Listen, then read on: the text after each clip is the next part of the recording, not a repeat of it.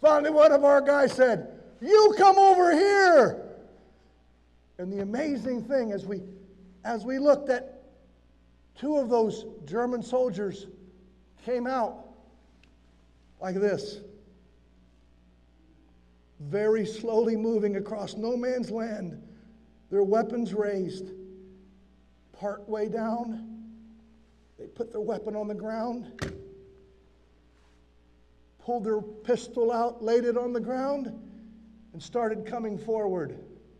They said, "Send an officer." I'm going to tell you, all the rest of us, we were certain that something was going to happen. We were right there. We were rifles ready. I'm telling you, we were ready to go to war. But our captain said, "Don't fire, don't fire, cease fire." Our captain came out of the trench, walked across, shook their hand.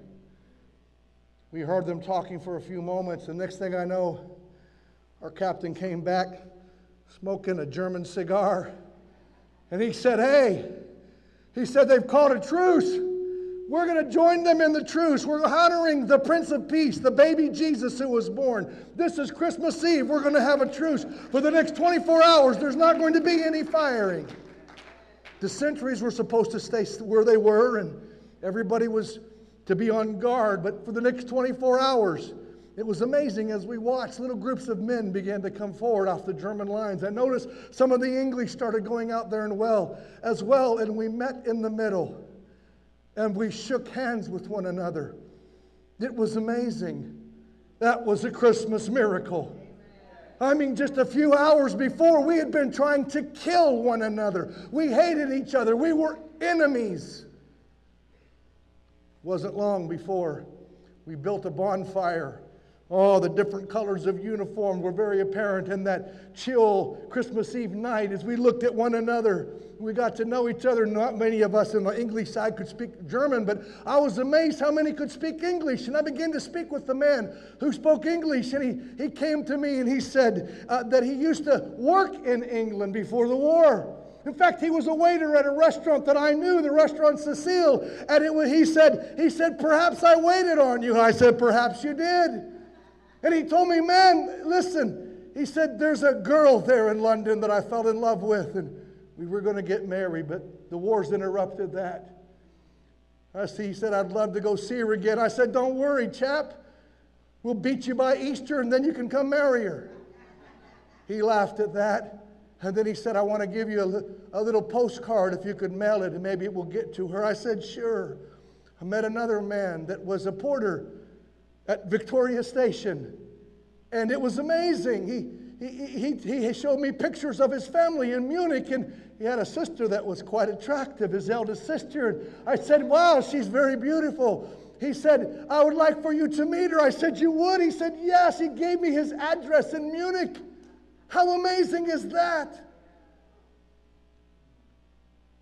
So we sat there, and even those who couldn't converse, we began to trade things. We traded our cigarettes for their cigars. We traded our tea for their coffee. We traded our corned beef for their sausage. And I mean, it was a wonderful time. We even pulled out some patches that we traded with one another. Buttons came off of jackets, and people were trading. I personally traded a leather belt for a beautiful jackknife. What a great souvenir that's going to be of this day.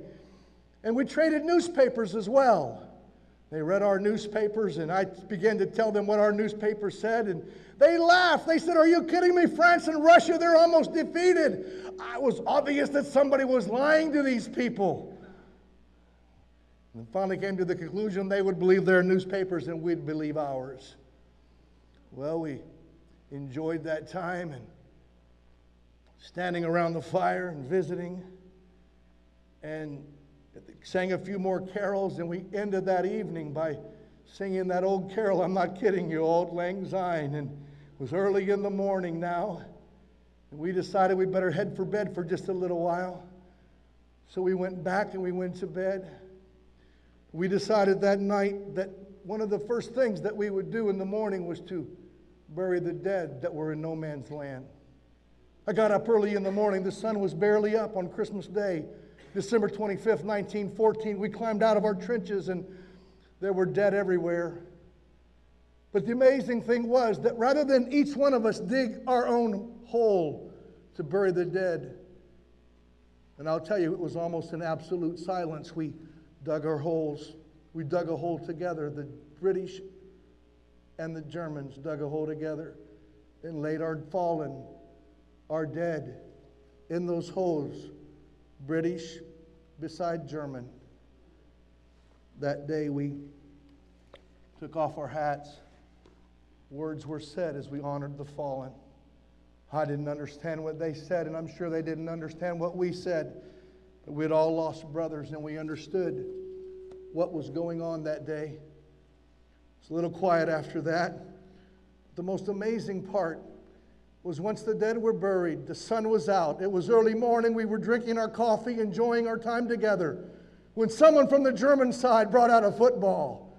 That was one of the greatest games you ever seen. I'd like to show it to you today. Here's our football game.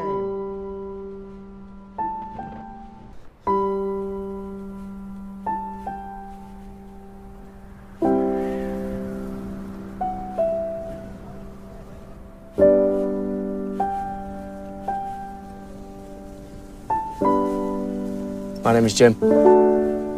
Mein Name ist Otto. Pleased to meet you, Otto. Freut mich. How are you? Gut, gut. Good. Und du? Not so bad. Rose, she's called. Sie ist schön. Ist schön.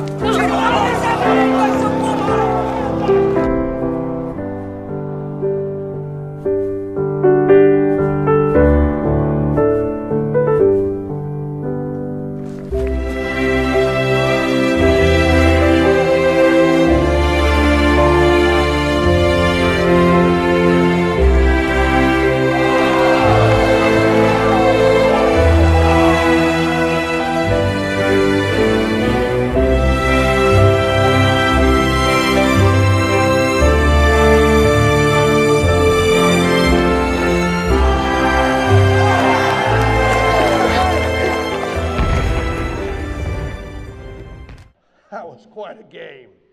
And I'll tell you, we beat them. We weren't taking score, but I know we must have beat them, huh? Oh, yeah, it was a great day. Finally, the day ended. The sun began to sink. We went back to our trenches. We knew that the truce was just hours away from ending.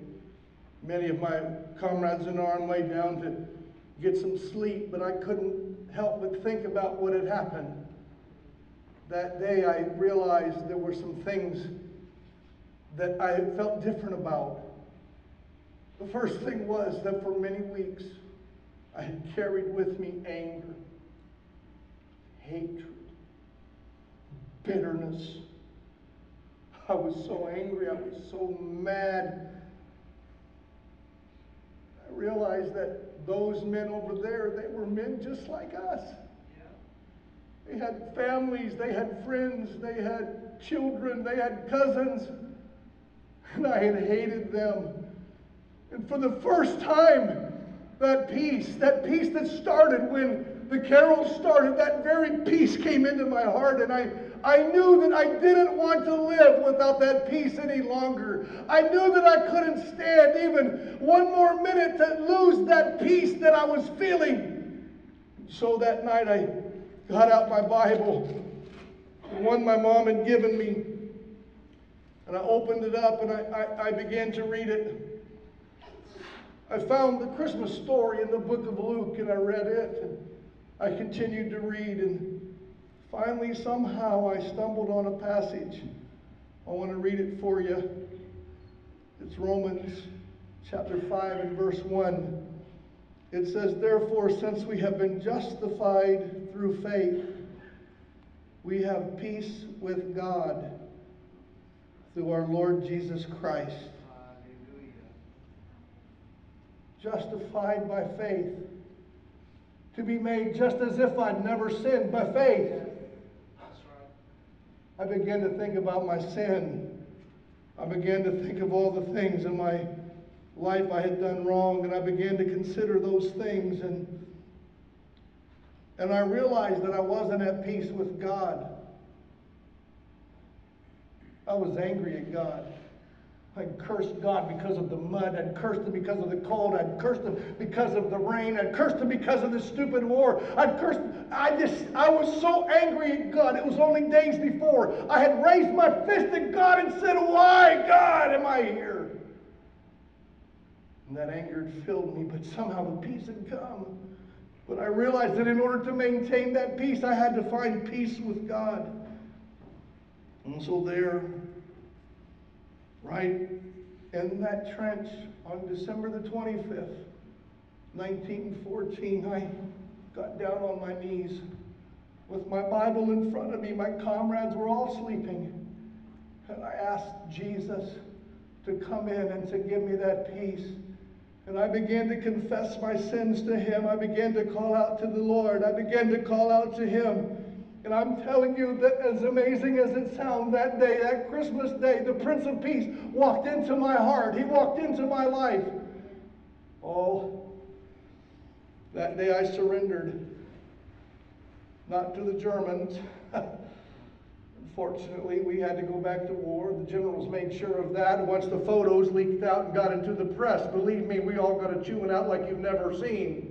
We were forced to go back to war. There would be no more fraternizing with the enemy, okay? There would be no more truces. There would be no more things like that. It was war as usual. For a few days, we shot over one another's head, but once a bullet bounced off these sandbags, we had to get back to the business of war. But there was something different inside of me. There was the peace of God. Because you can't have the peace of God until you've made peace with God.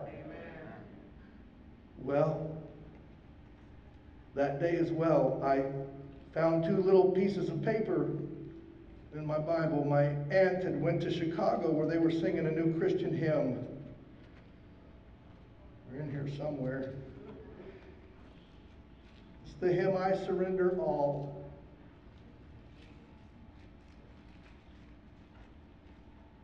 And so that day I got those pieces of paper out.